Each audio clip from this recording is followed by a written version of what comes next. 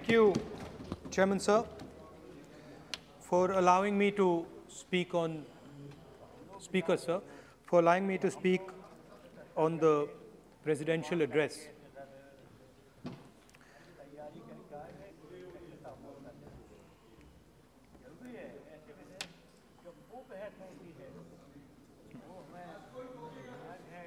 Thank you for allowing me to speak. I felt that the presidential address should have been a strategic address, an address that spoke to India about where we are and where we should be going. What are the challenges we are facing? What are the difficulties we are facing? And what is the potential direction in which we can go? Unfortunately, the presidential address was a long list of things that the government claims to have done, but didn't really contain the deeper strategic issues that we would have liked to see. Also, the presidential address didn't touch a couple of central challenges facing our country. And that's what I would like to discuss today. To me, it seemed that the presidential address was a list of bureaucratic ideas instead of a strategic vision. It looked to me as if it had been constructed not by a vision of leadership, but by a group of bureaucrats who had simply to put something down on paper. So what did the presidential address miss? What did the presidential address not speak about? What did the presidential address hide from the people of India? I think there are three fundamental things that were not spoken about in the presidential address. The first, and what I consider to be the most important, is the idea that there are now two Indias. There is now no longer one India. There are two Indias. One India is for the extremely rich people, for those who have immense wealth, for those who have immense power, for those who do not need a job, for those who do not need water connections, electricity connections, but for those who control the heartbeat of the country. And then another India. Another India. आपके जब नेता बोलेंगे ना, फिर हम भी खड़े होंगे उस समय. एक बात करने दीजिए. ये प्रेसिडेंशियल एड्रेस की एक गरिमा होते हैं. जब आपके प्रवक्ता बोले थे तो कोई भी नहीं खड़ा हुआ यहाँ तक. इस गरिमा को मद्देनजर ये चर्चा करना चाहिए. नेता सत्ता पक्ष के भी है, नेता विपक्ष के भी है. हमारे नेता भी बोल रहे हैं, समय हमें दिया गया. इस सूची में हम बोल रहे हैं. अगर आप ये चाहें कि हमारे नेता को बोलने में बाधा डाले जाए, तो मौका हमारे भी आएंगे. आपको नेता जब यहाँ बोलने उठेंगे, हम भी इस तरह की बाधा डालेंगे. ये आपको समझा रहे हैं, चेतावनी दे रहे हैं. ऐसा नहीं, हम लोग डरे हुए नहीं है. हम अपना बात रखना चाहते हैं. अधिकार है हमारा. प्लीज नो प्लीज बैठिए. बोलने सभी अध्यक्ष महोदय. And for my friends in the government, I want to make it clear that the spirit of what I'm saying is not one of criticism. The spirit with which I speak is one of discomfort with the state of our country. And the spirit with which I speak is one where I am worried about what is happening to the country. So you must not take it as a criticism. Take it as a citizen of the country who is concerned about what is going on. धन्यवाद. तो दो हिंदुस्तान बन रहे हैं, एक अमीरों का हिंदुस्तान और दूसरा गरीबों का हिंदुस्तान। और इन दो हिंदुस्तानों के बीच में खाई बढ़ती जा रही है। आपने अभी देखा होगा, अभी दो स्पीकर्स ने बात की, मगर आपने ये नहीं कहा कि रोजगार ढूंढने के लिए उत्तर प्रदेश में, बिहार में रेलवे की नौकरी के लिए वहां पे युवाओं ने क्या किया और क्या हुआ, इसके बारे में आपने नहीं बोला। गरीब हिंदुस्तान के पास आज रोजगार नहीं है। प्रेसिडेंशियल एड्रेस में बेरोजगारी के बारे में एक शब्द नहीं था। और पूरे हिंदुस्तान में आज हिंदुस्तान का युवा रोजगार ढूंढ रहा है। हर स्टेट में, उत्तर प्रदेश, बिहार, सब जगह हिंदुस्तान का युवा एक ही चीज मांग रहा है, रोजगार हमें दे दो। और आपकी सरकार नहीं दे पा रही। आपको मैं आंकड़ा देना चाहता हूं। इस पिछले साल 3 करोड़ युवा रोजगार खोए हैं। आप बात करते हो रोजगार देने की। 2021 में 3 करोड़ युवा रोजगार खोए हैं। 50 साल से सबसे ज्यादा बेरोजगारी आज हिंदुस्तान में है। आपने मेक इन इंडिया की बात की, स्टार्टअप इंडिया की बात की, मगर जो रोजगार हमें, हमारे युवाओं को मिलना चाहिए वो नहीं मिला, और जो था वो गायब हो गया। और ये सच्चाई है, और इस सच्चाई को आप भी पहचानते हो, क्योंकि आपने भी अपने भाषणों में रोजगार के बारे में कुछ नहीं कहा। कितना रोजगार पैदा किया गया है, किस प्रकार किया गया है, उसके बारे में आपने नहीं बोला। और आप बोल भी नहीं पाएंगे, क्योंकि अगर आप बोलेंगे तो हिंदुस्तान का युवा आपकी ओर देख के कहेगा कि ये मजाक कर रहे हैं। तो ये स्थिति पैदा कैसे हुई? ये दो हिंदुस्तान पैदा कैसे हुए?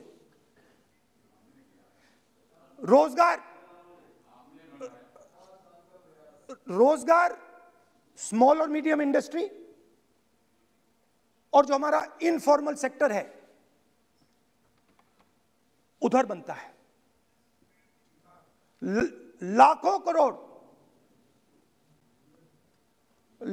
करोड़ रुपया आपने उनसे छीनकर हिंदुस्तान के सबसे बड़े अरबपतियों को दिलवा दिया। आपने पिछले 7 साल में अनऑर्गेनाइज सेक्टर और स्मॉल और मीडियम इंडस्ट्री पर एक के बाद एक आक्रमण किया है। 7 की कर रहा हूं मैं, 60 की भी करूंगा मैं अपने भाषण में अंत में 60 साल की बात करूंगा आपको खुश करने के लिए। आप ठहर जाइए। मगर असंगठित जो सेक्टर है उस पर आपने आक्रमण किया। कैसे किया? नोटबंदी, गलत जीएसटी और कोरोना के समय जो सपोर्ट उनको देना था आपने नहीं दिया। नतीजा क्या हुआ? नतीजा यह हुआ कि आज 84% हिंदुस्तान के लोगों की आमदनी घटी है और वो तेजी से गरीबी की ओर बढ़ रहे हैं। यूपीए की सरकार ने, आपने पूछा 60 साल की बात आपने कही, यूपीए की सरकार ने 23 करोड़ लोगों को गरीबी से निकाला था 10 साल में। हमारा आंकड़ा नहीं है, हमारा आंकड़ा नहीं है, हमारा आंकड़ा नहीं है। सब जानते आप हंसिए, हमारा आंकड़ा नहीं है, यह सच्चा आंकड़ा है। 27 करोड़ लोगों को हमने गरीबी से निकाला था और 23 करोड़ लोगों को आपने गरीबी में वापस डाल दिया।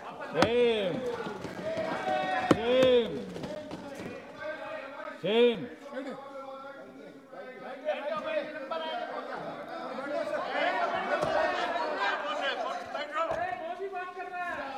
और हो क्या रहा है, फॉर्मल सेक्टर में मोनोपोलीज बन रही हैं। किसी भी आप सेक्टर में देखिए, और सबसे दो मोनोपोलिस्ट के बारे में थोड़ा सा बोलूंगा। उसको वो कोरोना के समय अलग अलग वेरिएंट्स आते हैं ना, डेल्टा, ओमिक्रॉन, वो AA वेरिएंट है, और वो पूरा का पूरा हिंदुस्तान की जो अर्थव्यवस्था है उसके अंदर फैल रहा है। आपने बात उठाई तो मैं उसके बारे में पहले बोल देता हूं। एक व्यक्ति को, नाम नहीं लूंगा, एक व्यक्ति को हिंदुस्तान के सब ports,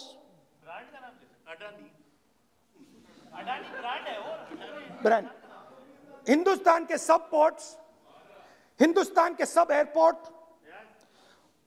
power, transmission, mining, green energy, gas distribution, edible oil, जो भी हिंदुस्तान में होता है उधर अदानी जी दिखाई देते हैं।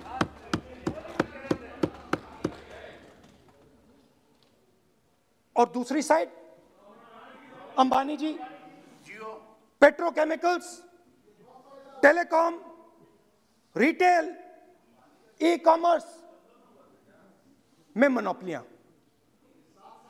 तो पूरा का पूरा धन जो है चुने हुए लोगों के हाथ में जा रहा है। और आपने जो असंगठित सेक्टर को खत्म किया, देखिए अगर आप इनफॉर्मल सेक्टर को खत्म कर देते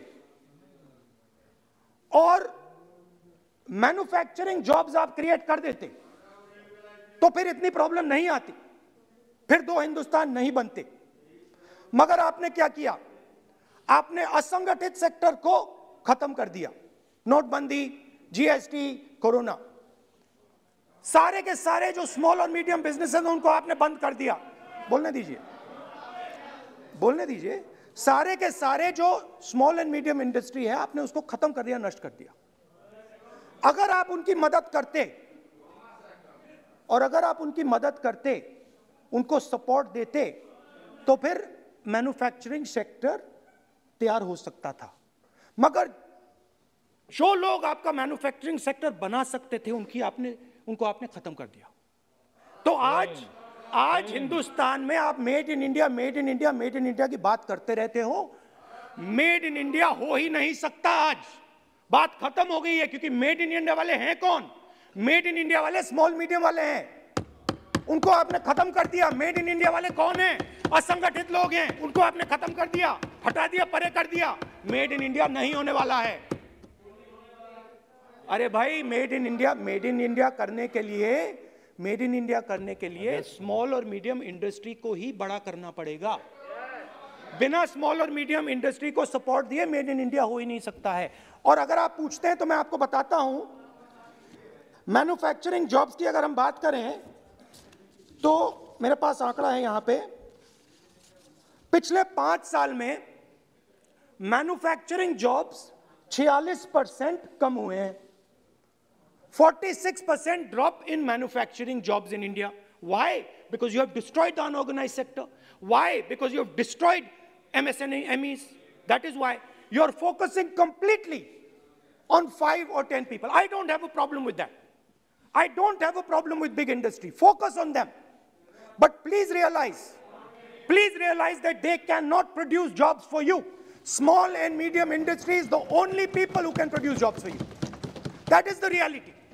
और हो क्या रहा है, दो हिंदुस्तान बन रहे हैं। आप यहां पे भाषण देते रहते हो, नया Hindustan, new India, make in India. और कौन से नारे हैं? Startup India. आप ये बोलते रहते हो और देश में बेरोजगारी फैलती जा रही है। और आप ये मत सोचिए कि ये जो गरीब हिंदुस्तान है जिसको आप बना रहे हैं, ये मत सोचिए कि ये चुप बैठा रहेगा। ये मत सोचिए कि ये चुप बैठा रहेगा, ये चुप नहीं बैठा रहेगा। इस हिंदुस्तान को सब कुछ दिख रहा है। इस हिंदुस्तान को दिख रहा है कि आज, सुनिए, इन लोगों को दिख रहा है कि आज ये आंकड़ा, आप सुनिए, ये आपकी सरकार की देन है, ये आंकड़ा अच्छी तरह सुनिए। इस गरीब हिंदुस्तान को दिख रहा है कि आज हिंदुस्तान के 100 सबसे अमीर लोगों के पास हिंदुस्तान के 55 करोड़ लोगों से ज्यादा जायदाद है। बात समझिए, 10 लोगों के पास 40% हिंदुस्तान से ज्यादा धन है। 10 लोगों के पास। यह कैसे हुआ? यह आपने किया, यह नरेंद्र मोदी जी ने किया। और तो मैं आपको एक सुझाव देता हूं, प्रधानमंत्री जी को आपको सुझाव देता हूं, ये जो दो आप हिंदुस्तान आप बना रहे हैं, इन दो हिंदुस्तानों को जोड़ने का काम जल्दी से शुरू कीजिए। स्मॉल एंड मीडियम इंडस्ट्रीज की मदद करना शुरू कीजिए। जो हमारे बेरोजगार युवाएं हैं उनकी मदद कीजिए। और ये जो आप पूरा का पूरा धन इन्हीं 5-10 लोगों को दे रहे हो, क्योंकि ये आपकी मार्केटिंग करते हैं, आपको टीवी, व्हाट्सएप, फेसबुक पे लगाते हैं, ये काम आप बंद कीजिए, नहीं तो देश का नुकसान होगा। आपका नहीं, देश का नुकसान होगा। तो पहला मेरा सुझाव यह है। नंबर 2 और नंबर 3 भी है, अभी आएगा वो। और वो जो आपने 60 साल की बात कही थी, वो नंबर 3 में आएगा। Now, I'd like to speak. There are. आप तो now there are 2 competing visions of this country, which is frankly the main difference between us and them. If you read the Constitution of India, you will find, and many of my colleagues who have not read it should look at it, you will find that India is described as a union of states. India is not described as a nation, it is described as a union of states. What does that mean? That means my brother from Tamil Nadu has to have the same right as my brother from Maharashtra, as my sister from Maharashtra, as my brother from Uttar Pradesh, as my brother from Bihar, as my sister from Manipur, Nagaland, Mizoram. That's what it means. What it means, Jammu Kashmir, of course, Jammu Kashmir, Nagaland, of course, Andaman Nicobar, of course. That is Lakshadweep. Now what is the difference? You have to understand this.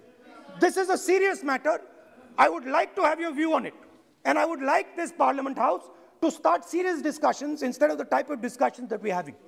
That is why it is serious. It is serious, and I would like a serious response. Right? What I heard, frankly, what I heard in the first address today was not serious. What I heard Mr. Dwivedi say was not serious. It did not behoove this House. It was not at the standard that this House should be used to. It is not at the standard that India should watch. Now, let me come back to the discussion. Let me come back to the discussion, Speaker Sir. There are 2 visions.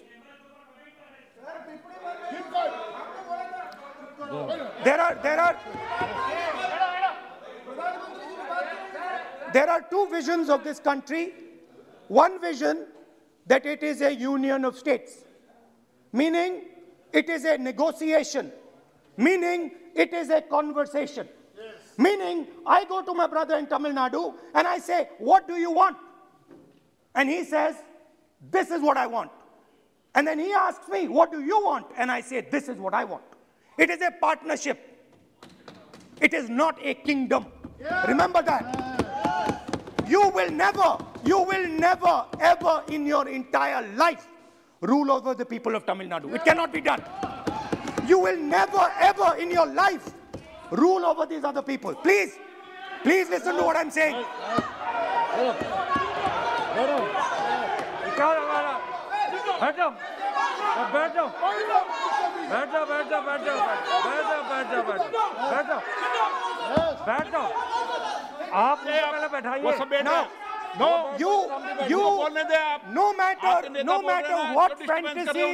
No matter what fantasies you might have, you will never ever rule over the people of the states of India. It has never been done in 3,000 years. Never ever. The only way India has been ruled. And you can look at any empire you want. You can look at Ashoka the Great. You can look at the Mauryas, you can look at the Guptas, you can look at anyone you want. It has always been ruled by conversation and negotiation. Now, what is the problem? The problem is you people are confused. The problem is you people think that these languages, these cultures, these histories, you think that you can suppress them. You have no idea of history. You have no idea what you are dealing with. Because the people of Tamil Nadu have inside their heart the idea of Tamil Nadu, the idea of the Tamil language, and then also the idea of India. Do not be confused. The people of Kerala have the idea of, I am telling you the truth. The people of Kerala have a culture. I am now a member of Parliament of Kerala. I understand it slightly better. They have a culture, they have a dignity, they have a history.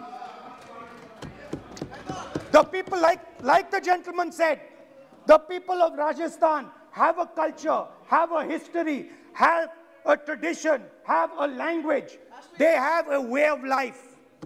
This is like a bouquet of flowers. This is our strength. I learn from the people of Tamil Nadu. I learn from the people of Rajasthan. I learn even from you. Every day I learn from you. I do. It's not funny. It's not funny. I learn from you. Right? It's not funny. Anyway, there is another vision. A vision that India can be ruled by a stick from the center. You people have no idea of history. Because every time it has been attempted, that stick has been broken and smashed. Now what is happening as a result of your flawed vision of the country? Two Indias are of course being created. Two Indias are of course being created. Speaker, sir. Adhyaksh Mahoday.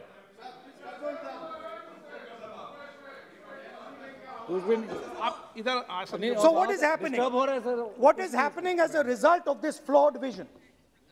Two Indias, उस पे भी बोलता हूं, उस पे भी बोल देता हूं, मैं उस पे भी बोल देता हूं,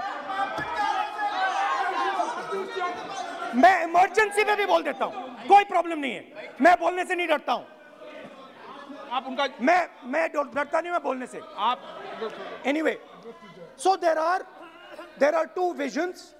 One is a union of states, union of languages, union of cultures, a bouquet of beautiful flowers that can challenge any power in the world. No power in the world has ever been able to challenge this bouquet of flowers. Now, there is another vision, a centralizing vision, the vision of a king. The idea of a king, which the Congress removed in 1947. We smashed that idea of a king. Now that idea of a king has come back. That there is a king, a Shahin Shah, a ruler of rulers, a master of masters. Now what is happening? Now Speaker Sir, what is happening? आप बीच में मत बोलिए. Now Speaker. No, सबको. Now Speaker Sir, what is happening as a result of this flawed vision? What is happening is that the instruments of the conversation between our states, the instruments of the conversation between our peoples, what we call the institutions of our country, are being attacked and captured by one idea. So, for example, today, the idea of Tamil Nadu is excluded from Indian institutions. They can keep coming to you again and again and again and again and saying, need, and you will say, no, get out of here. Right? They do not have a voice in your framework. The farmers of Punjab can stand up and say, we do not agree with these 3 laws. They do not have a voice in your framework. Only the king has the voice. The farmers can sit for 1 year. They can sit for 1 year outside in Corona. They can die, doesn't matter. The king does not agree. You do not listen to anybody. And even all of you, my dear brothers and sisters in the BJP, I saw my Dalit colleague speak today, Paswanji. I saw him. Yes. He knows the history of the Dalits. He knows who has oppressed the Dalits for 3,000 years. And he is speaking with a hesitancy. He is speaking without. I am proud of him. I am proud of this gentleman. He has spoken to me what is in his heart. I am proud of this man. But he is in the wrong party. Don't worry, घबराइए मत.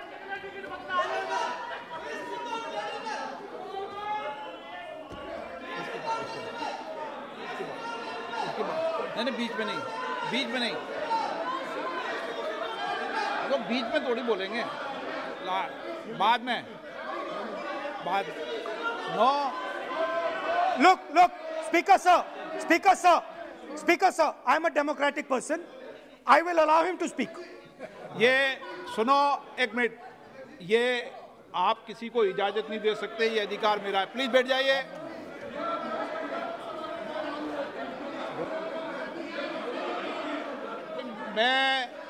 आप वो इजाजत दे सकते हैं क्या आसन को? वो इजाजत देने का अधिकार नहीं है. ये अधिकार आसन का है. किसको इजाजत देनी है, किसको नहीं इजाजत देनी, माननीय राहुल जी प्लीज बैठ जाइए. मैं दूंगा आपको मौका. मैं आपको मौका दूंगा. So, Speaker sir. So, Speaker sir. माननीय सदस्य प्लीज बैठिए. मैं आपको मौका दूंगा. बोलते रहे आप.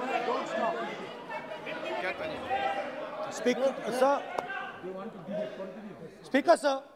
So this confused ideology, this confused understanding of the nation of India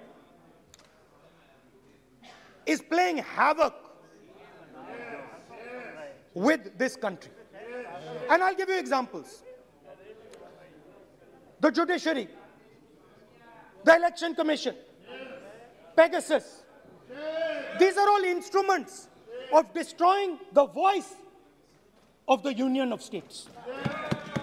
When you apply Pegasus on an Indian politician, when the Prime Minister personally goes to Israel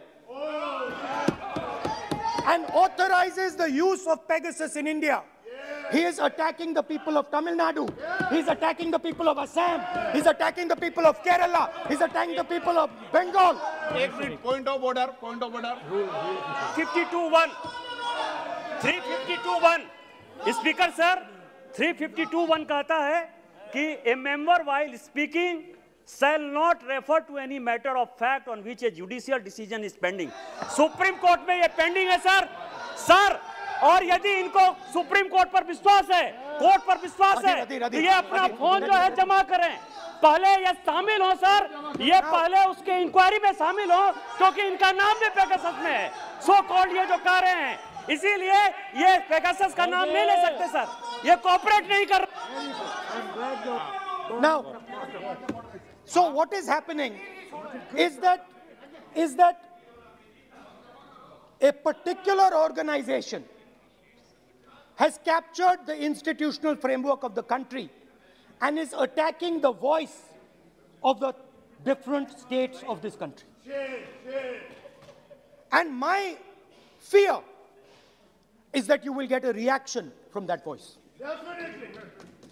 My fear is that this attack that you're carrying out on the institutional framework of this country is going to get a response from the Union of States. And you're fiddling. I understand this. You might not appreciate it, but my great-grandfather spent 15 years in jail building this thing. My grandmother was shot 32 times, and my father was blown into bits. So I understand a little bit about what this country is. My blood has been sacrificed, not by me, by my great-grandfather, by my grandmother, by my father for this country. So I understand what it is. And you are fiddling with something very, very dangerous. And I am advising you, stop. Because if you do not stop, you will create a problem.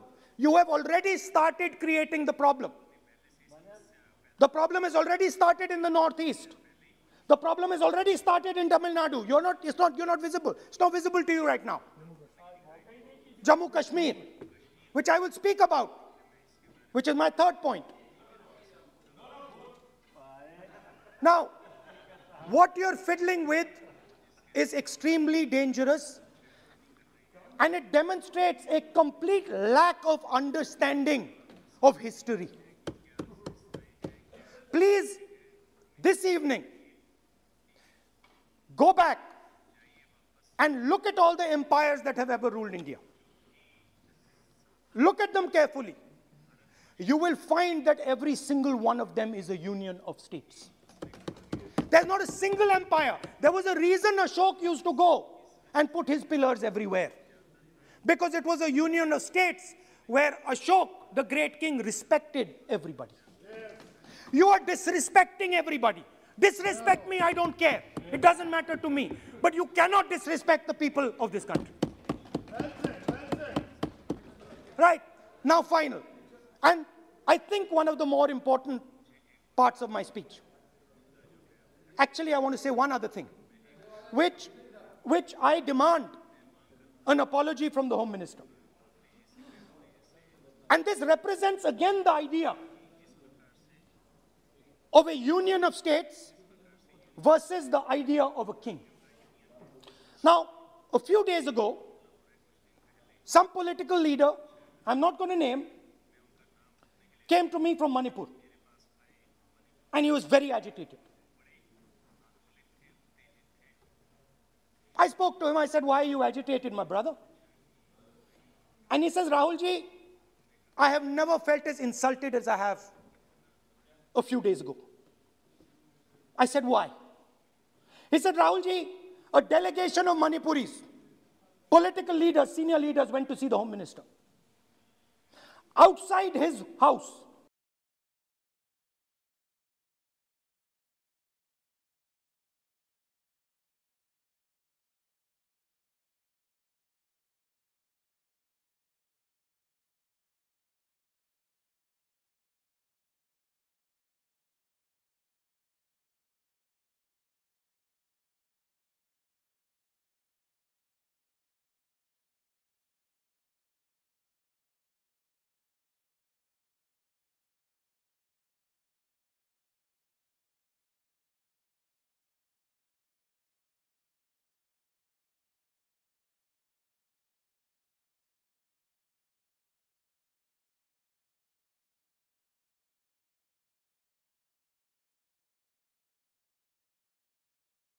have a few days ago.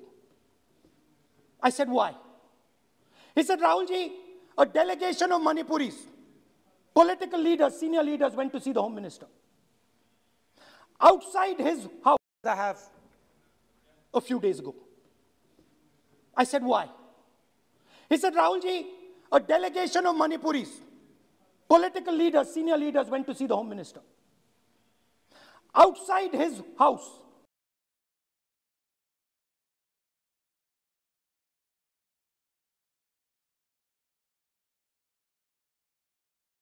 I have a few days ago. I said, why? He said, Rahul ji, a delegation of Manipuris, political leaders, senior leaders went to see the Home Minister. Outside his house,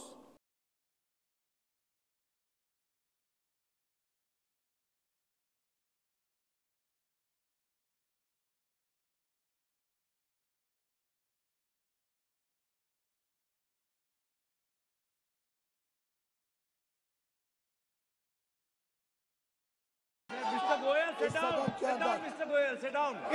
Speaker sir, Speaker sir, ये भारत के धर्म के ऊपर attack कर रहे हैं, भारत की धार्मिक परंपराओं पे अटैक कर रहे हैं, और ये हम सबकी धार्मिक परंपराओं के ऊपर आघात है। चेक कर लूंगा। हमारे घर में भी यही है परिस्थिति। Speaker sir, आप सब क्यों खड़े हो जाते हो भाई? it reflects a mentality. It reflects a sense that I am bigger than you. You are nobody, I am everybody. That is why I will wear my shoes and you will not. Anyway, going back to the main point. Now, and the final most important point. My understanding is that the RSS and the BJP is playing with the foundations of our country. And they are weakening the foundations of our country. They are weakening the links between our people. They are weakening the links between our languages. Now, they have further weakened the country. They have further weakened the country by ensuring that not a single Indian youngster can get a job.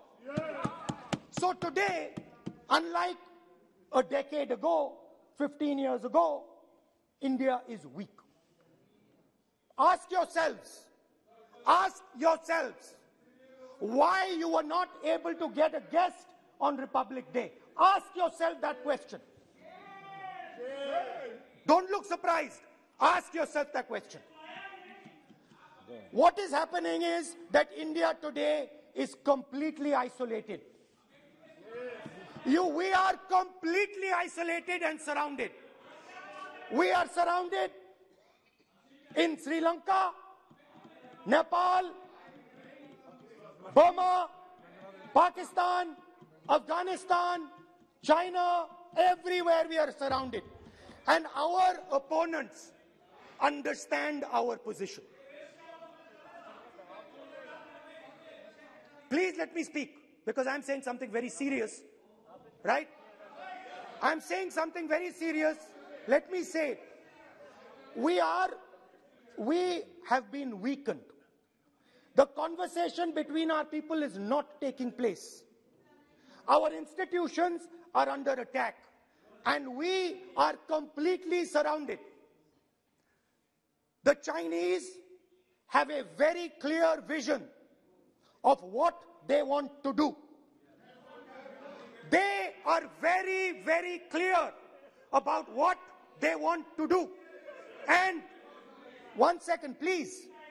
The single biggest, you can ask anybody who understands, the single biggest strategic goal of India's foreign policy has been to keep Pakistan and China separate. This is fundamental for India. And what you have done is you have brought them together. Today, do not be under any illusion. Do not underestimate the force that is standing in front of you. Do not underestimate the power that stands in front of us. Do not underestimate it. You have brought Pakistan and China together, and this is the single biggest crime that you could commit against the people of India.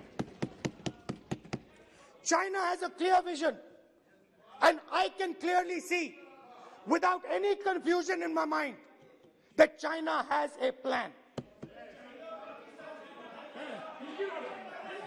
China has a plan.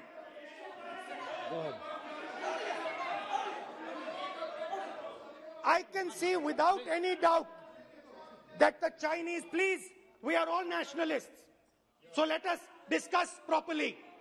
I can see that China has a clear-cut plan. The foundations of their plan have been put in place in Doklam and in Ladakh. Do not underestimate what we are facing. This is a very, very serious threat to the Indian nation. This is a very, very serious threat to the Indian nation. Wake up. We have made huge strategic mistakes in Jammu and Kashmir. We have made huge strategic mistakes in our foreign policy. And if we do not correct those mistakes, what are the mistakes? I have just told you. You have brought China and Pakistan together. You have brought China and Pakistan together. You have taken the concept of two different fronts and converted it into one unified front. And by the way, in case you haven't realized it, in case you haven't understood what's going on, it is very clear that the Chinese and the Pakistanis are planning. Look at the weapons that they are buying. Look at their activity. Look at the way they are talking. Look at who they are speaking to. I am clearly stating in the House of Parliament that we have made a massive blunder, and we need to make sure, absolutely sure, that we can defend ourselves against the Chinese. Please remember what I'm saying, because the Chinese will act. Remember what I'm saying, and remember that you will be responsible for anything that happens. That is why it is important that as a nation, we start this conversation. It is important as a nation that you listen to what we say, because we have experience, we have understanding. You might not think so, but we have people on this side who understand these things, have great understanding. Use us. Use us. I can see that some of you are understanding what I'm saying. I'm happy. I'm happy. I can see. So these are the 3 points I wanted to make today. The nation is now at risk. The nation is at risk. The nation is at risk from outside. From inside. The nation is at risk from inside. And that is a very dangerous place for a nation to be. And I don't like it. I'm very uncomfortable with my nation, with my beloved country standing where it is standing. Completely isolated on the outside, fighting on the inside, institutions captured, states not able to speak to each other. This worries me. It frightens me for my country. And so that is why I thought it was important that I speak today. I know that many of you will just rubbish what I'm saying. I understand it. That's what you've been told to do. And I'm happy to let you do it. But remember what I said. You are putting this nation, this wonderful nation and its people at huge risk. Stop. Thank you. Kamlesh Paswan ji.